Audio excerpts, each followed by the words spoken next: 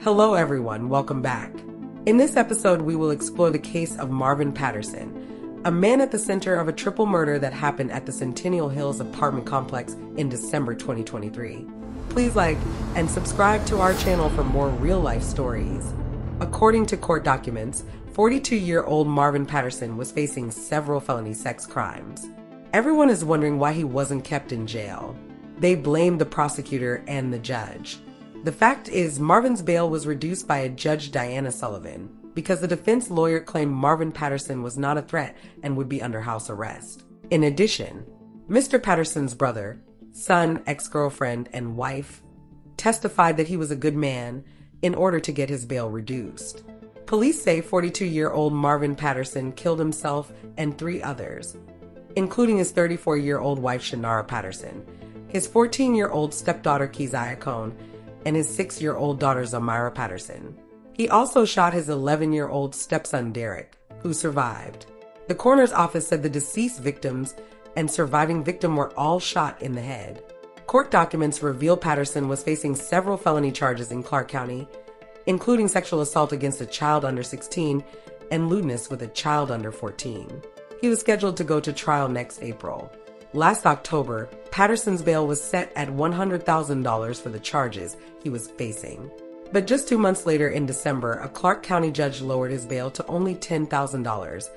Agreeing with his defense team, Patterson would not skip bail and needed to help support his family. Patterson then posted bond and was placed on house arrest. Former Clark County District Attorney David Roger believes more should have been done to keep Patterson in custody, given the severity of the crimes he was accused of. I think that the court system failed. I think that the prosecutors could have done more under these circumstances. I think that the guardian or whoever brought those children over to the defendant's home failed these children as well. Metro Police confirmed Patterson was under house arrest at the apartment where the shooting occurred. A former attorney for Patterson said in a statement that while Patterson's wife and children live separately, he believes she brought them to his home because she had been evicted from hers. Here is my take on this case. Marvin Patterson was a serial sexual predator who preyed on underage girls that were in his presence. His lawyer knew it, his brother Jason knew it, and his wife Schinara knew it. He was accused of many lewd conducts by multiple underage girls over the course of many years, yet his lawyer was advocating for him to be released on bail. His brother testified he was a good man even after seeing all the charges, and his wife, who he eventually murdered, also testified that he was a good man, knowing that she had 2 underage girl kids to protect from this monster. Ultimately, the bulk of the blame falls on the murderer, Marvin Patterson, but his wife is second in line for allowing this monster around her kids and for taking the kids to live with him while he was under house arrest. She put her kids in a situation where they would end up losing their lives at such a young age. This story is as tragic as there would ever be, but the sad part is that the man who caused all this carnage was already locked up, until he was released to cause all this destruction and pain. Thank you for watching, and let me know what you think of this case in the comments. Please like and subscribe to our channel as we bring real-life stories to you every week. Now stay tuned for additional commentary by DJ. Hey everyone, DJ here, and I want to share my thoughts on this case because I've been looking at true crime cases for the past 25 years, and this case is one of the worst I've ever come across. Marvin Patterson is a monster, worse than a monster. This guy decided to kill his whole family just so he won't have to go to jail. Marvin Patterson is one sick individual. He has been molesting kids since 2013 until he got arrested in 2022. So when he was arrested, Marvin was charged with 9 felony counts of sexual assaults on minors. So he was charged with 5 counts of lewd acts with a child under the age of 14, 2 counts of sexual assault on a minor under the age of 16, 1 count of lewd conduct with a child under the age of 16, and 1 count of first-degree kidnapping of a minor. This guy's a pedophile and a sicko. Marvin is married to Schinara, and he has 1 child with her. And she also has 2 kids that she had before she met him. And he has 2 other kids that he had with another woman before he met Schinara. So Schinara has 3 kids, 2 girls and a boy. 1 girl is 14 The other girl, which is Marvin's biological child, she's 6, and she also has an 11-year-old son called Derrick. When Marvin was arrested, he claimed that he was innocent. His bail was set at $100,000, and Marvin was unable to pay that amount. His lawyer decided to help him get his bail lowered so he can be released. The lawyer went to the judge and told them that the case is weak, and he also brought in 4 witnesses to testify on the character of Marvin. You won't believe those witnesses were Jason, his brother, his ex-girlfriend, his son, and his current wife. So I have a brother, and if my brother called me and he said, "Can you come and testify as a character witness for me?" First thing I'll ask my brother is, why? What did you do? What are the charges? That's what I would ask. And if my brother told me he's being charged with 9 felony counts of sexual assault on minors, there's no way I'm going to court to testify on his character. I think the charges already says enough about his character. I'm not going to court to help a pedophile get bail so he can now come out of jail and victimize even more people. I'm not going to do that. So Jason, his brother, he went to court and said that Marvin was a good man, even after seeing all the charges. Now, some of you might be thinking, those just charges and he wasn't convicted of anything. Let me tell you something. The cops don't go around just picking people off the street, charging them with 9 felony counts of sexual assaults on minors. They don't do that. If someone's being charged with that, it means they got some good evidence on that person. Use some common sense. People don't just get arrested and charged with so many counts of felonies for no reason. His ex-girlfriend also came to testify of his good character. This woman, she has no sense to come to testify on her ex-boyfriend. Your ex-boyfriend called you and says, "I'm being charged with 9 felony counts of sexual assault." Why are you going to testify to help him get off? You're letting a man out of jail who could now assault even more women. And his son, I'll have to give a pass because I don't know what age his son is. And I'm sure his son is probably a young man. He doesn't know anything. So I'll give him a pass. But the person I cannot give a pass, and the worst one in this, is his wife, Schinara. She goes into the court to testify that this is a good man. She's married to Marvin, and she should have known that this guy was a predator. He's been molesting people's kids since 2013.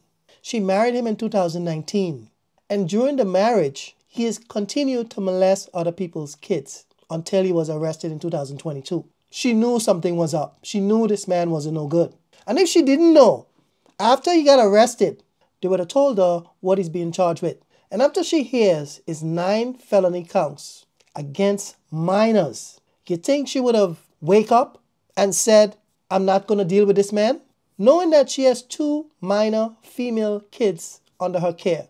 So when Marvin called her from jail and told her he's been charged with 9 felony counts of sexual assaults on minors, she should have just contacted a lawyer and got a divorce immediately. This is not a man you want to be with. Whether you have minor kids or not, you don't want to be with a man of that low moral character.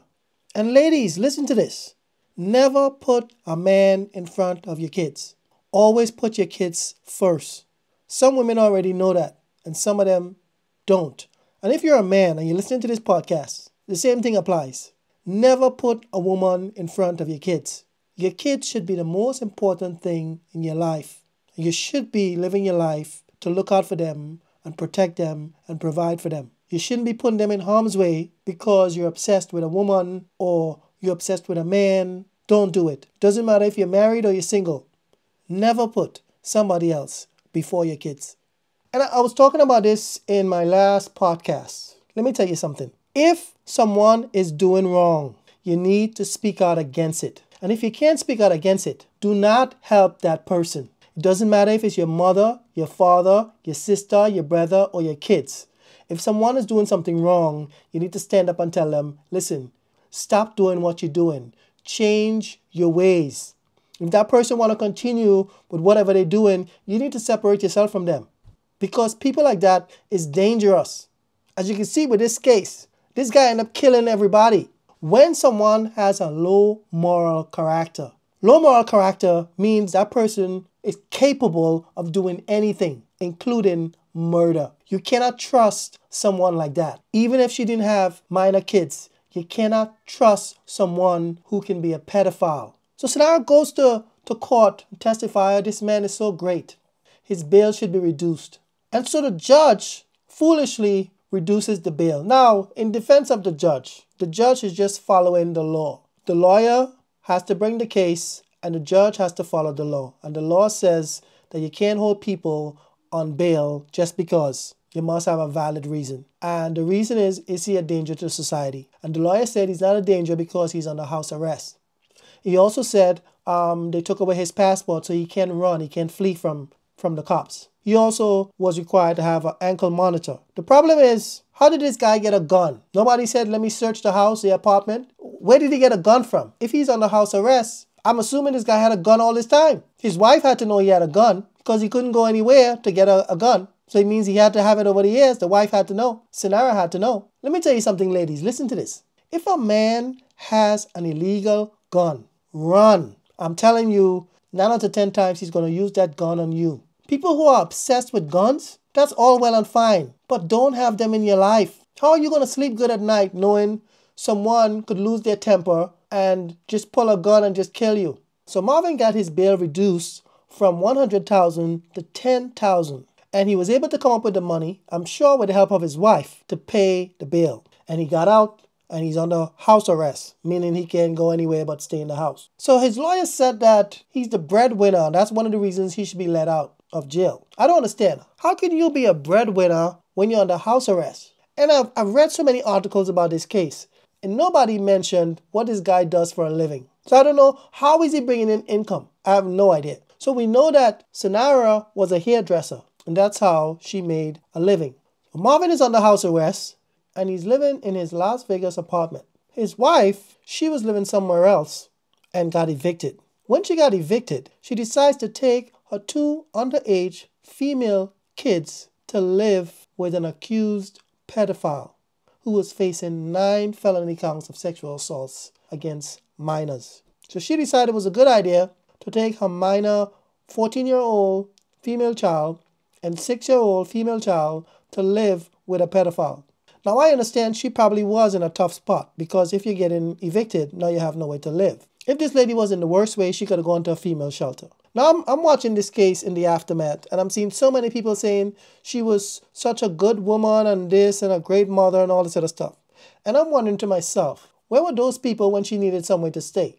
Where was her mother? Why couldn't she take the kids to stay with her mother? Why couldn't she take the kids to stay with her sister or any other family member?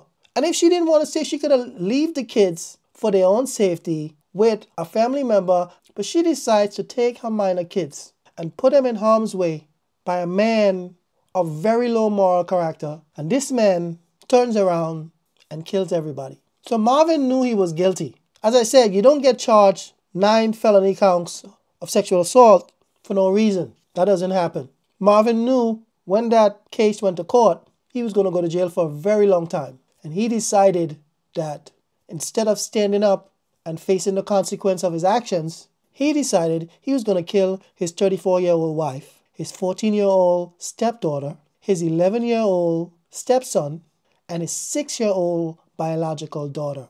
This guy's a madman, a monster. Doesn't get any worse than this. Now, his 11-year-old stepson survived. And Marvin wanted to make sure everybody was dead. So he shot everyone in the back of the head. I could only imagine the pain, the anguish the kids and Schinara was going through, knowing that this guy was just going around the house and shooting everybody to death. I just trying to picture it in my head, and I'm like, oh my goodness.